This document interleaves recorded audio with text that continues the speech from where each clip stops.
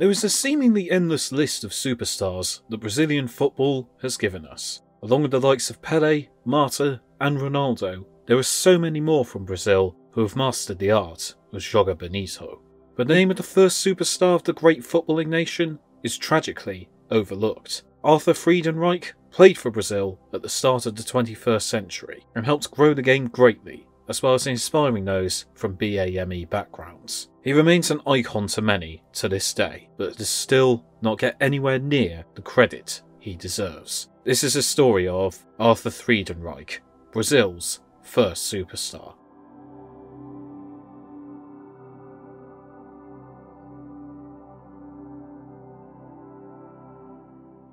Arthur Friedenreich was born in Sao Paulo on the 18th of July, 1892. He was the child of Oscar, a German businessman, and Matilde, a black laundry worker who was the daughter of freed slaves. Slavery had only been abolished in Brazil 4 years before Arthur was born, and opportunities across the country were extremely limited for black people, and this included football as well, which at the time was seen as a white-only sport. Since the Portuguese had settled in Brazil in 1500, non-whites had suffered from forced labour and rife discrimination across the country, and Brazil had imported a total of around 3.5 million slaves, more than anyone else, a figure that was 6 times that of the United States. Arthur would play football a lot as a child, and was well supported by his father. Fortunately, Arthur was able to overcome the barrier of segregation, as Oscar had played for Germania, a team made up of German immigrants. Arthur was allowed to join them as a 17-year-old, as they felt he had white features. He would often spend hours straightening his hair, as well as putting rice powder on his face, in order to look as quote-unquote white as possible. Friedenreich became the first black player to play in the Brazilian leagues, and quickly gained praise. His pace, dribbling and skills drew many admirers. His dribbling was described by many as choreographed, and many saw him as the first to play football in the style Brazilians call joga bonito, aka the beautiful game. Friedenreich played for 4 different clubs in the first 4 seasons of his career, and he became the league's top scorer in the Sao Paulo League in 1912 and 1914. 1914 would also prove to have another big moment for both him and Brazil. In 1914, a side made up of Rio de Janeiro and Sao Paulo players faced Exeter City, as the Devonian side partook in a tour across South America. Today, this game is said to be the first ever match the Brazil national team played. Brazil won 2-0, but Friedenreich was involved in a collision that saw him lose 2 teeth. Nonetheless, it was a huge moment in Brazilian history. Not only was it the dawn of the most successful international team in the world, having a black player represent the nation in Friedenreich was a big moment for BAME people across the country. The nation's first superstar being black gave black children across the country an idol, as well as hope they could defeat discrimination and succeed as he had done. Football in Brazil had been introduced as a game for the elite, but as it grew, more and more players from working class backgrounds partook, and they played with freedom and joy, something synonymous with the Brazilian game that we know. Friedenreich was a symbol of this. He continued scoring goals for fun, becoming the top scorer in the Sao Paulo League in 1917, 1918, 1919, 1921, 1927 and 1929. After being something of a journeyman, he settled with Paulistano in 1918, where he would remain for 11 years. In 1919, he had his greatest moment. The 1919 South American Championship, now known as the Copa America, would be hosted in Brazil. Friedenreich's goal-scoring prowess meant he would be the first name on the team sheet for La Seleção. Brazil reached the final, with Friedenreich scoring 3 times along the way, and they would face Uruguay in Rio.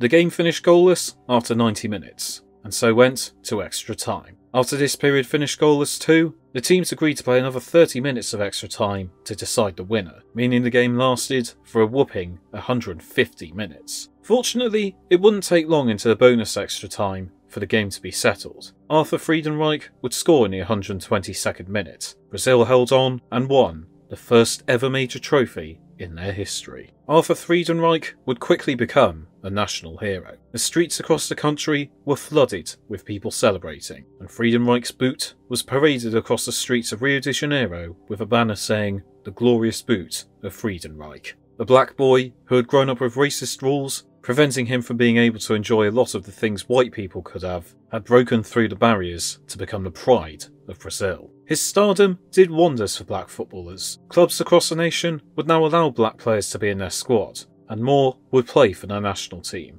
Football's popularity spread across Brazil as it started to become a huge part of the nation's culture. Paulistano would be invited to play friendlies across Brazil, as millions wanted to see Arthur Friedenreich play in the flesh. Unfortunately, despite the progress, the fight against racism continued. The 1921 Copa America would be hosted in Argentina, and before the tournament, the Argentines announced that only white players would be able to participate. Sadly, Brazilian President Epitácio Pessoa banned black players from representing the national team, as he felt they brought shame to the nation, and so Friedenreich missed both the 1920 and 1921 editions of the tournament. As Brazil failed in these editions, pressure mounted on Pessoa to revoke his ruling, and eventually the president did. Friedenreich took part in the 1922 championships and played in the first 2 games before suffering an injury. Nonetheless, his efforts were not in vain, as Brazil won the championship by defeating Paraguay in the final. Paulistano would later tour Europe,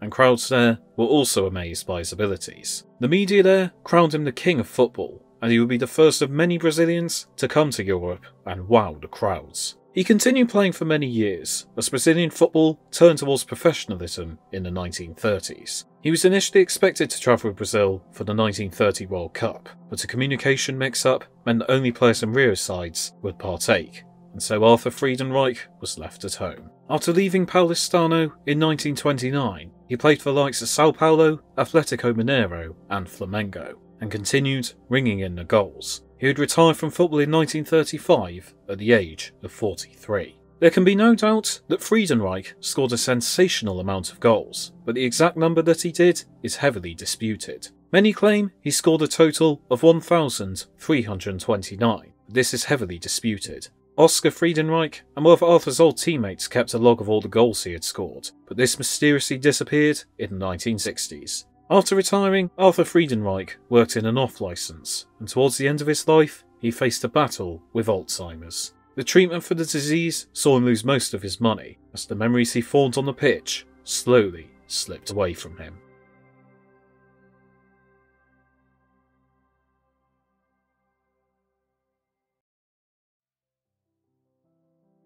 Arthur Friedenreich died on the 6th of September 1969.